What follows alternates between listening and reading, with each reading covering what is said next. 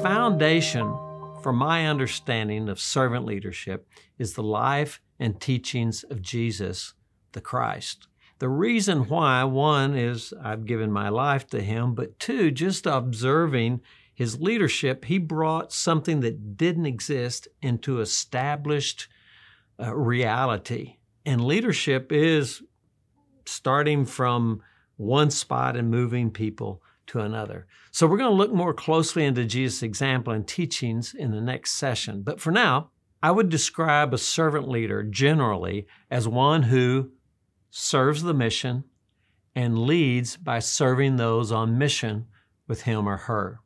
Kouzes and Posner, who you may know by their book, The Leadership Challenge, wrote a second book called Credibility, trying to discover the credibility that a leader needs to lead. And they observe that leadership serves a purpose and those who have made it possible for them to lead. Very similar to my observation.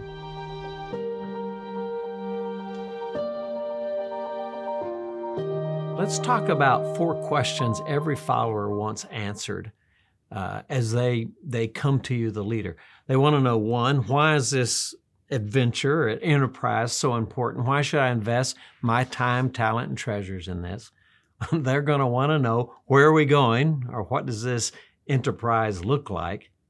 3rd, how do I do what I've signed up to do? And 4th, who can I count on if I get lost, confused, or frustrated? And every follower is going to get lost, confused, or frustrated. I believe the 4 elements of servant leadership that I've observed in the life and ministry of Jesus answer those 4 essential questions of the follower. The first one, why is this so important? The answer to the question, why is this so important, is the mission. And we'll come back to Jesus' mission and why that's foundational. But Simon Sinek, in his book, Start With Why, says why answers the question, why do I get out of bed? Why should anyone care? And the answer to that is purpose, your cause, belief, or I call mission. The second question, where are we going? The answer to that is vision. And now vision isn't just what will this look like in 10 years, but what does it look like? What do you want me to embrace? For instance, at our school, we equip missional leaders. Well, vision for that mission isn't just what the school looks like in 10 years, but can I point to a missional leader who has been equipped through our theological education in our seminary?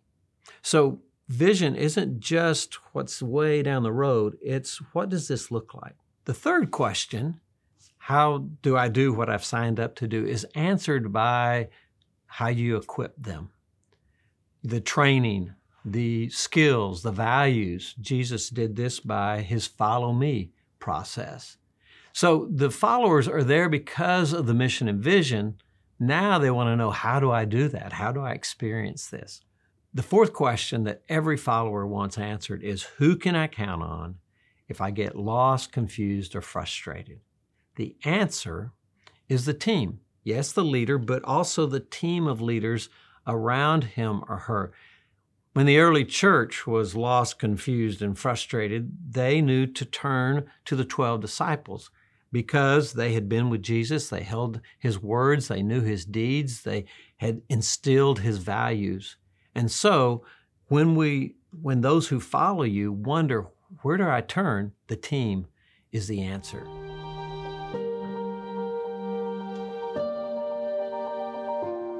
Let's talk about the primary verb of servant leadership.